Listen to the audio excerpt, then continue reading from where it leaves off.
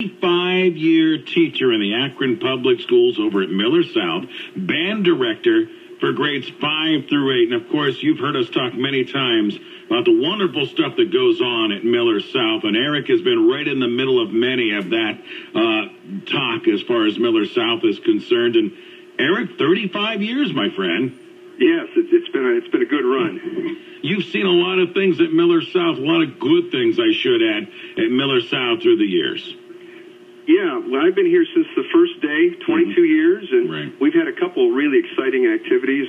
Two of my favorites were commission works that we did, where we hired composers to write music specifically for our band here. And we had the composers then come to school and work with the kids and teach them the piece and have the music published. And when other bands buy the music, it says Miller South at the top of the page, just above the title.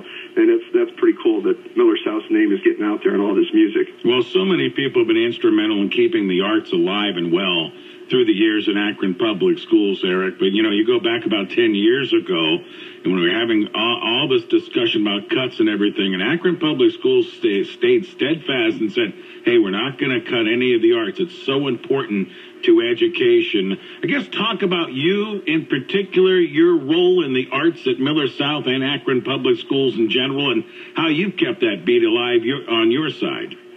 Well, I started at Roswell, Kent, and I taught at some of the neighboring elementary schools over there, David Hill, Barrett, Firestone Park, and Forest, and I was the assistant at Garfield. And after 1 year at Roswell, Kent, George Martin was the director at Garfield, transferred over to Ellett, and I replaced him at Garfield and was there for 12 years and had a nice run in the Firestone Park community, made a lot of good friends down there, had lots of great students. And then Margot Snyder had this vision about creating this art school here in Akron and draw kids from not just Akron City, but from the surrounding communities as well. And she created this school, and I had the opportunity to come over here, and it was a great opportunity for me. And, you know, the rest is kind of history with that. We've had a good run. Dr. Sally Childs is the coordinator for music and fine arts now in the district, and she's been a good supporter of our program and the arts in general. And we have lots of good arts teachers. You know, you talked about some of the cuts that were made across the district, and it did impact the programs. But a lot of the staff we have worked really hard to hold things together, and there's a lot of good teaching going on in a lot of the buildings across the district, not just in Miller South. We're talking with Eric Landgrader. He is going to be retiring from Akron Public Schools after 35 years working, as you heard him mention, the last 22 at Miller South. And Eric, sometime down the road, there's going to be students that will look at you and say, that's the gentleman that really influenced me in band and art, whatever that might be, as far as the musical side of things. Eric, how about you yourself? I mean, 35 years working, teaching music and such. Where did it start for you?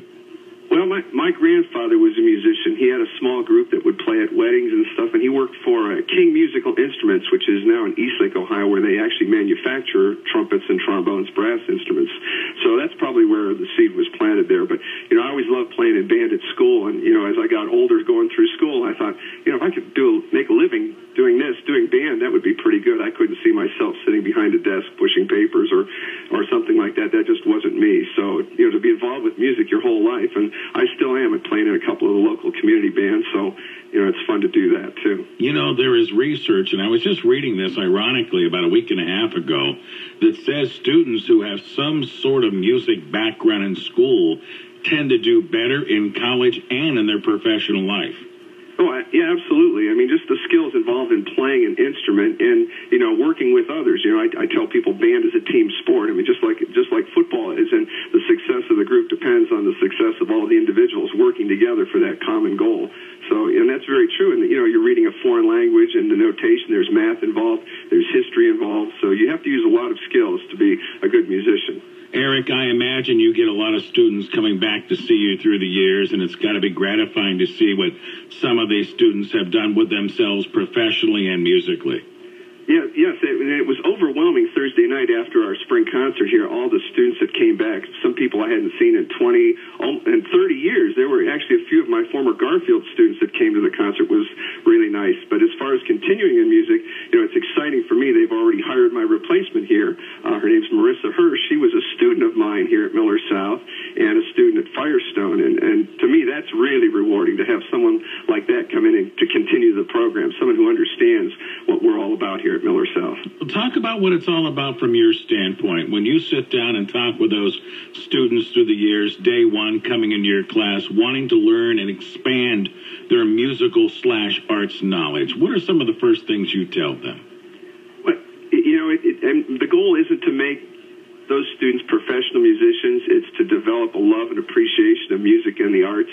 As part of that, you learn the instrument, you play the notes, and that's great. But, down the line, what does that music mean for you? How does that affect your life later on? And I know some of the students that have had kids. I have a couple of students right now who are children of former students, and that's great to see that because, that shows that, they appreciate that musical experience that they had. All right. Well, listen, Eric, so you're 35 years coming to a close. I imagine you're going to be retiring. The other side is you're going to miss these students, aren't you? Absolutely. Somebody asked me, what I'm going to miss the most, and that's going to be standing in front of the concert band or the jazz band, those older students when they're playing. I've had some really good players, and there are certain days we just stop and I tell the kids, I hope you enjoyed that as much as I did because, that was great. A lot of those kids, they won't have that opportunity later on. Some of them are going to have academic requirements that won't allow them to play in the band, so I hope they take that experience with them. Any big plans after retirement here? No, not any big plans. We've got some traveling going on and things like that. I'm going to keep playing, hope to do more playing. I imagine once it's in the blood, you're not just going to drop it for sure. Eric, congratulations, and I know I probably speak for Margot, who I know pretty well, and so many teachers and parents who've had their lives touched by you with their kids through the years. Congratulations, and I'm sure there's a lot of claps out there right now for you for the job you've done with a lot of these students through the years. Thanks for joining us, and congratulations on your retirement. Well, thanks a lot, Ray. It was a real privilege. I appreciate it. Eric Landgrader with us this morning. Miller South, as you heard him mention, the last 22 years there. Before that, a number of the different schools, and retiring in Akron Public Schools after 35 years of teaching music/arts to the kids in Akron Public Schools. That's good stuff. 20 minutes after 7. 7:20 at 1590 WAKR News Talk Sports. Let's get you updated with our Storm Watch radar. Isolated storms today. Some could be severe. We'll get up close to 80.